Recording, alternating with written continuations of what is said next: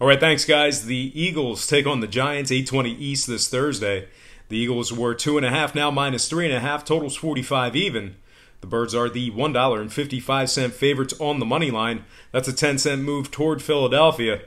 The Eagles come into Thursday's matchup as one of the worst covering teams in the league. 1-4 ATS in their last 5 contests. The Eagles are also 0-2 covering away from home, and find themselves allowing nearly 300 yards of passing per game. Now, the Birds have failed to cover over the likes of Tampa, Indy, Tennessee, and Minnesota. They're also banged up with Sproles, Nada, Barnett, and Sidney Jones, all questionable on the short week. They're taking on a Giants squad who successfully covered the number in 2 out of their last 3. And despite all the drama in the Big Apple, the G-Men garnered themselves marquee covers over the likes of Houston and Carolina.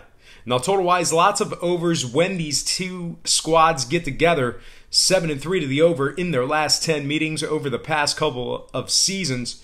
And despite dropping 3 out of 5 straight up, this Eagles team is still gaining 111 yards per game on average on the ground.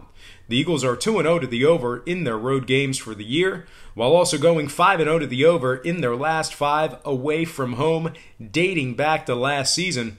Meanwhile, the Giants on their side of things, 2 out of their last 3 got over the total themselves.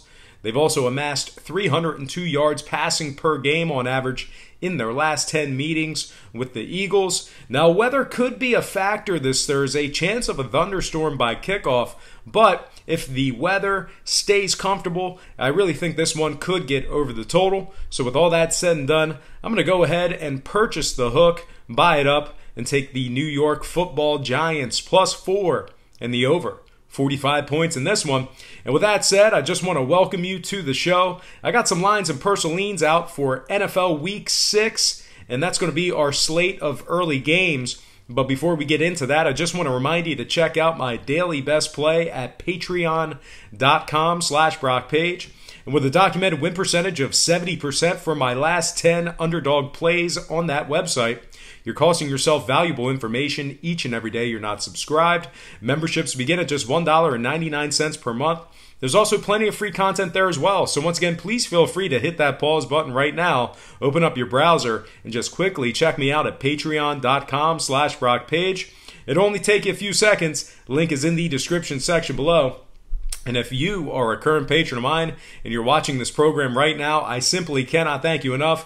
You make it all worth it. And without any further ado, let's go ahead and take a look at our NFL Week 6 slate of early games and personal leans. All starts Eastern Standard Time. And on deck, we've got Steelers-Bengals, 1 o'clock Cincinnati. The Bengals are the 2.5-point favorites, totals at 54. The Bengals are 4-1 against the spread so far in the season, 4-1 straight up in the outright game as well, since he's putting up 31 points a game on average with marquee covers over Indy, Baltimore, Atlanta, and Miami. Since he's gone 5-1 ATS in their last 6 at home dating back to last season, 2-0 ATS in their couple of home games this year as well. They're taking on a Pittsburgh team who's giving up 27 points a game, 296 through the air, and 105 yards a game on the ground. Pittsburgh also failed to cover in 3 out of their 5 games thus far in the season, and are just 3-9 ATS in their last 12 games, dating back to last year. Now, total-wise, both teams are 4-1 to the over. The total's also gone over in 6 out of Pittsburgh's last 7 ball games. Pittsburgh's also 2-0 to the over in their couple of games away from Heinz Field. So with all that said and done, I think this might be the spot where Cincy starts to pull away a little bit from the division. Give me the Cincinnati Bengals -2 after buying the hook and the over. 54 points in this one. Next game, Seahawks-Raiders, 1 o'clock London. The Seahawks are the 2.5-point favorites. Total was 47.5 up to 48. Seattle 6-3 straight up in their last 9 games away from home. And as bad as they've looked in certain spots this season, they're still putting up 122 yards on the ground per game, and they're holding their opponents to just 226 passing. Now, Oakland on the other side, really having a rough go of things, dropping 4 out of their first 5 and going just 2-3 ATS in the process. The Raiders are 0-3 straight up away from home this season, and failed to cover in 2 out of those 3 ball games. Just keep in mind that even though Oakland's technically the home team in this matchup here, just remember this game is being played in London. Now, total-wise, both teams are 3-2 to the under thus far on the season. 2 out of both teams' 3 games away from home stayed under the total. Oakland's gone 10-2 to the under in their last dozen games, dating back to last year. Seattle's also gone 7-2 to the under in their last 9 games when traveling as well. So with all that said and done, I'm not so sure we're going to see fireworks in New Tottenham Stadium, but I think we'll probably see a Seahawks victory. Give me the Seattle Seahawks -2 after buying the half a point and the under 48 points in this one. All right, next game, Colts-Jets, 1 o'clock New York. The Jets are the 2.5-point favorites in this one. Total open 45.5 up to 46 flat. The Jets are just 2-3 on the season, 2-3 against the spread as well. They failed to cover against Miami, Cleveland, and Jacksonville. They also failed to cover in 5 out of their last 7, dating back to last season. They are taking on an Indy squad who's covered 2 out of their last 4, and as bad as their record indicates, the Colts are actually throwing for 283 a game and averaging 24 points per contest on offense. And historically, the Colts have played these Jets pretty well in the past couple of decades, 12-5 straight up in their last 17 on the road in the Meadowlands. Now, total-wise, these two teams historically go over the total when they get together, 7-3 to the over in their last 10 meetings. Indy's 2-0 to the over in their past couple of ball games. Same goes for the Jets. New York's also gone 5-2 to the over in their last 7 at home. In addition to that, they're also 4-1 to the over in their last 5 playing at home against Indy. Meanwhile, on the Colts side, 6-2 to the over in their last 8 taking on New York. And like I stated just a few short seconds ago, 4 out of their last 5 went over the line in the Meadowlands. So with all that said and done, we should have ourselves a pretty fun one in New Jersey this Sunday. I got to side with the veteran QB catching the points. Give me the Colts +3 after buying the half a point and the over 46 total points in this one. Next game, Buccaneers-Falcons, 1 o'clock Atlanta. The Falcons were -4 down to -3.5. Total open 57.5 up to 58. Atlanta does come into this Sunday's matchup scoring 27 points a game with 304 through the air on average. And as bad as Atlanta's record shows, 3 out of their 4 losses were just 1-score losses. Atlanta 6-4 straight up with Tampa in their last 10, 13-6 in their last 19, 7-3 straight up in their last 10 at home against the Bucs. Meanwhile, on the Tampa side of things, they're going to commit to a rusty, immature Jameis Winston this Sunday. Therefore, most of their offensive stats and trends are null and void. Now, total-wise, this Tampa defense is giving up a rotund 35 points a game. That said, though, we're seeing a completely different look from the Bucs, starting a guy who missed the first 4 games of the season. Now, on the other side, Atlanta is 8-4 to the under in their last 12 games, dating back to last year. Both teams are coming off of dismal offensive performances. Atlanta scoring just 17 yesterday, while Tampa put up only 10 against the Bears 2 weeks ago behind Fitzpatrick. So with all that said and done, I think the Falcons just match up better despite their 1-4 record. Give me the Atlanta Falcons -3 after buying the half a point and the under 58 total points in this one. Next game, Cardinals at the Vikings, 1 o'clock Minnesota. The Vikings are the 10.5-point favorites, totals 43. The Vikings are just 2-3 against the spread for the season, 1-3 ATS in their last 4. Minnesota failed to cover against the Rams, Bills, and Packers. They're also just 2-6 ATS in their last 8, dating back to last season. They are taking on an Arizona team who, despite dropping 4 out of their first 5 outright, they actually find themselves one of the better covering teams in the league. Right now, Arizona's 3-0 against the spread in their last 3, and they're winners out of 5 out of their last 7 against the spread, dating back to the end of last year. Now, total-wise, the total has stayed under in 4 out of Arizona's last 5. The Cards are also 6-3 to the under in their last 9 away from home. So far, the Cardinals are 4-1 to the under in their 5 games thus far in the season. Meanwhile, on the Minnesota side, 2 out of their last 3 stayed under the total as well. They're 3-2 to the under so far on the year in total. The Vikings are also 2-0 to the under in their couple of home games this season. Meanwhile, 5 out of their last 6 home games all stayed under the total as well. So with all that said and done, I really am counting on the Vikings laying another egg at home against an inferior team. I'm going to commit to the underdogs in this one. I'm going to purchase the hook, buy it up, and take the Arizona Cardinals plus 11 and the under 46 total points in this one. Next game, Bills-Texans, 1 o'clock Houston. The Texans open 8.5 all the way up to the 10-point favorites in this matchup here already. No total posted as of yet. The Bills successfully covered the number in 2 out of their last 3. Marquee covers over Minnesota and Tennessee. The Bills have also established a fairly decent ground game. They're averaging about 100 yards a game on the ground.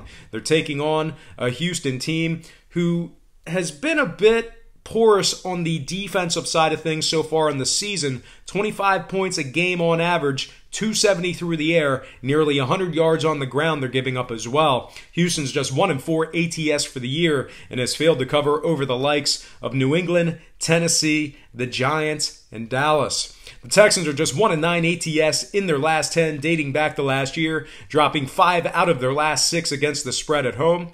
Now, total-wise, we once again do not have an opening line posted in that department, but when we do, just keep in mind that Houston's 4-2 to the under in their last 6 at NRG Stadium. They're also 5-2 to the under in their last 7, taking on Buffalo. Meanwhile, on the other side, Buffalo went 3-0 to the under in their last trio of games. They're scoring just 12 points a game on average while also going 2-1 to the under in their 3 games away from home this year. So with all that said and done, this one could end up being a lot closer than people think. I really do like the Bills to make it competitive. So with all that said and done, give me the Buffalo Bills plus 10. And I will also lean toward the under if that opening line isn't too egregiously low.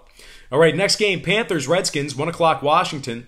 The Redskins are the 1.5-point favorite in this one, no total posted as of yet. But despite being the favorite, the Skins did lose to an Indy team who's been lackluster to say the least. The Skins also notoriously struggle against the Panthers, just 1-4 ATS in their last 5 against the Panthers. Winless in their last 5 meetings in the outright game as well. The Skins have also failed to cover in 5 out of their last 7 meetings with the Panthers in Landover. And speaking of Carolina, 3-1 so far on the year, 26 points a game on offense, and a punishing 154 yards per game on average on the ground. Carolina's 8-4 ATS in their last dozen road games, 5-0 straight up in their last 5 with Washington. Now, total-wise, lots of overs for this Panthers team, 3-1 to the over so far in the season, and once again, 26 points a game on average they're scoring. The Panthers are also 4-1 to the over in their last 5 on the road. Washington also went over the total of 46 points a week ago against Green Bay. So with all that said and done, we could potentially have a fun one in the nation's capital. I like the Panthers to get it done. I'm going to go ahead and lean toward the Carolina Panthers plus 2 after buying the hook, and most likely the over if that line opens up within reason. All right, next game, that is going to be Bears-Dolphins, 1 o'clock Miami. The Bears open 3, now the 3.5-point favorites on the road. Total's 44.5. Miami's gone 3-2 against the spread so far in the year, covers over the Titans, Jets, and Raiders. The Dolphins are also 2-0 against the spread in their couple of games at the Hard Rock. Miami's 4-1 ATS in their last 5 at home, 4-1 straight up in that very same category. They are taking on a Chicago team who did fail to cover against the Cardinals just 2 short weeks ago. And as good as the Bears have been, they haven't historically traveled well in their past couple of seasons. Just 3-15 straight up in their last 18 away from Soldier Field. Now, total-wise, I'm personally not expecting an offensive clinic in this one. 2 out of Chicago's last 3 stayed under the total. They're 5-2 to the under in their last 7 away from home. Meanwhile, on the Miami side, they're averaging less than 20 points a game on offense and just 192 yards through the air passing. Now, the Finns are 3-2 to the under thus far in the season and 6-2 to the under in their last 8 games against the Bears. So with all that said and done, I feel like points in this matchup here will definitely come at a premium in this one. I do like the Dolphins to at least cover at home. Give me the underdog Dolphins +4 after buying the half a point, and the under 44.5 points in this one. Next and final game for the show, it is going to be Chargers-Browns, 1 o'clock Cleveland. The LA Chargers are the 1.5 point favorites in this one, totals 46 even. But despite being the favorite on the road, this Chargers team has failed to cover in 3 out of their 5 ball games thus far in the season. They're also banged up on offense with Okung and Barksdale questionable with lower body injuries. The Chargers have failed to cover in 2 out of their last 3 and have losses against the spread to KC, the Rams, and the Niners. The Chargers are also 0-5 ATS in their last 5 games, taking on the Browns. And speaking of the Browns, 2-1 on the season, 4-1 ATS in their last 5. Marquee covers over Pittsburgh, New Orleans, Jets, and Baltimore. The Browns are also a perfect 3-0 against the spread in their trio of games at home. They've also done fairly well against the number in recent years, taking on the Chargers. 4-2 ATS in their last 6, playing at home against LA. One thing to note is this Cleveland running game. They're averaging 145 yards per game on the ground. Now, total-wise, I'm not expecting a whole lot of it in this one. 2 out of Cleveland's last 3 home games stayed under the total. Meanwhile, on the Chargers side, 11 out of LA's last 16 stayed under the total, dating back to last season. LA's also 6-2 to the under in their last 8 games away from home. I wouldn't be surprised if we saw another low-scoring affair in Cleveland. That said, I'm finally backing the Browns after 3 years. I think this might be the first or second time. So give me the Cleveland Browns +2 after buying the half a point and the under. 46 total points in this one. All right, folks, that is going to do it for me. But before I get out of here, I just have to remind you to check out my daily best play at patreon.com/BrockPage. And with a documented win percentage of 70% for my last 10 underdog plays on that website, you're costing yourself valuable information each and every day you're not subscribed. Memberships begin at just $1.99 a month. There's also plenty of free content there as well. So once again, please feel free to hit that pause button right now. Open up your browser and just quickly check me out at patreon.com/BrockPage. It'll only take you a few seconds. The link is in the description section below. And if you are a current patron of mine and you're watching this program right now, I simply cannot thank you enough. You definitely make it all worth it. And as always, thank you for watching today's program. I hope you enjoyed all this great free information. And please don't forget to check out my daily best play at patreon.com/BrockPage.